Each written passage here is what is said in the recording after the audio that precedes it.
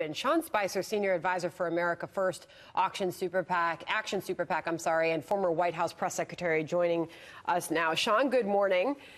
I know you've been watching on at the pomp and pageantry all morning, and we saw the person holding your former position, Sarah Sanders, up in the balcony looking on this morning at the ceremony outside Buckingham Palace.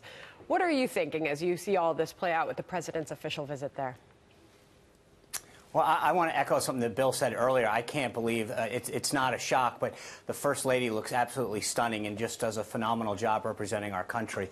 That definitely stood out. She is so stunning when you see her in those pictures.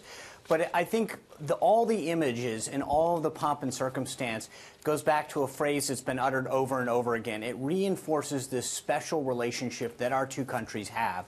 And there's a reason that we have these state dinners. There's a reason that they come over to the United States, and that there's a reason that President Trump's over there, is because this visualization of the special relationship sends a message to the entire world, not just to our two countries, of the alliance that we've built over decades. Well stated, Sean. What do you think can be taken away from this visit? We'll talk about France and Ireland later in the week, but first on the UK, given the circumstances surrounding this visit, all the news that's happening around it with their government. Well, again, I think that there is a lot of domestic issues going on in Britain. This whole Brexit issue, the successor to Theresa May, they've got a lot of internal discussions that have to happen. The president's there largely in a ceremonial role to reaffirm this relationship that we have, to meet with Her Majesty. But there's a lot of domestic issues that have to be settled within the UK. And we've talked about this. What does that trade relationship look like with the UK after they exit the EU? Well, if you don't know who the Prime Minister is, it makes it very difficult to have a substantial discussion on this.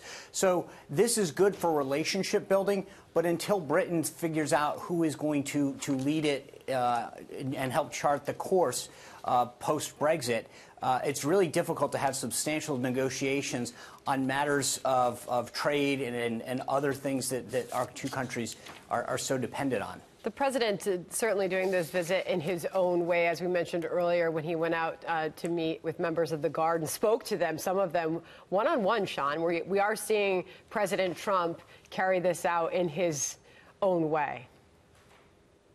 There's nothing about this presidency that has sort of been the way it's always been. The president has put his mark on the presidency since day one, and he continues to do it, whether he's talking about things that go on at the White House or throughout our country or now as we're seeing overseas.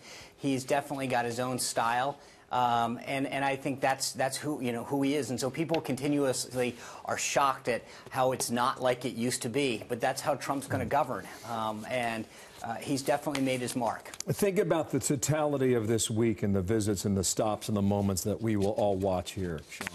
You have an opportunity not only to be on the world stage here, but to appear in such a royal/presidential moment, first in London, later in Normandy, and third in Ireland. What does that do for the presidency when you are seen as this statesman on the world stage and you come back home to the battles that certainly will ensue on the domestic front here?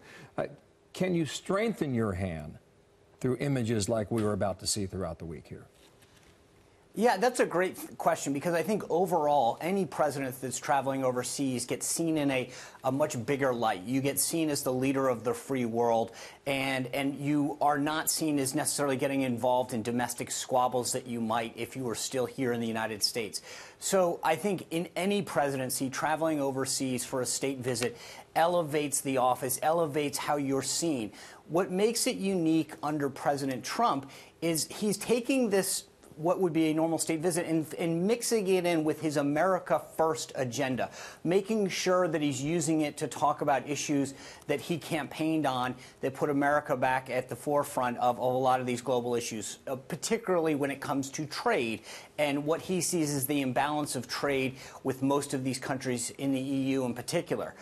So it's sort of twofold for President Trump. One, he gets the bonus that all presidents would, of being overseas and having these pomp and circumstance, stately events, ceremonial events where you're seen with other heads of state. But secondly, he adds his own distinct flavor to them that reinforces the agenda that he campaigned on.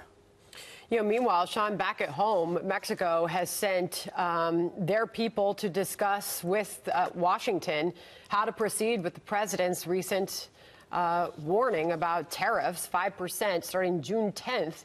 I wonder what comes from that, if they're able to work anything out before that begins. Right. Well, Sandra, there's two things that I think are important to note here. One is there's a lot of hand-wringing whenever the president talks about instituting tariffs, but you look exactly what happened. The second that he put 5% down, the Mexican delegation came rushing to the United States and saying, we've got to negotiate. So for all of the domestic hand-wringing that I see going on, the president's actually getting them right to the table to address this issue that we have at our southern border. So I think you're going to see it happen. And secondly is that we've learned time and time again that the president means exactly what he says. When he talks about instituting tariffs, when he talks about doing things, he actually follows through. And that's why I think whether it's Mexico or South Korea, when it comes to our trading partners, they recognize that it's not just talk from this president. He's going to act. Mexico is now coming to the table, and my guess is that recognizing they're our third biggest trading partner, recognizing not just the strategic and economic importance of that relationship, they're going to want to make sure that they find a solution that satisfies the president's needs at the southern border.